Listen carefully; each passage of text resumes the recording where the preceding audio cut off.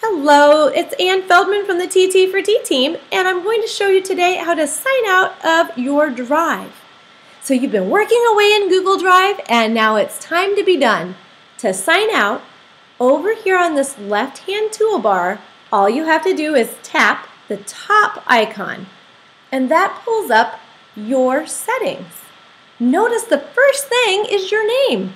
So go ahead and tap on your login name, and you'll see the sign out just pop up.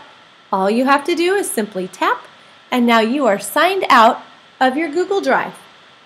Now, because this is a Google document, you can sign in to Google Drive on your phone, iPads, computers, whatever type of device you have, and you'll be able to sign in again and see all of your content. Thank you for watching TT for T.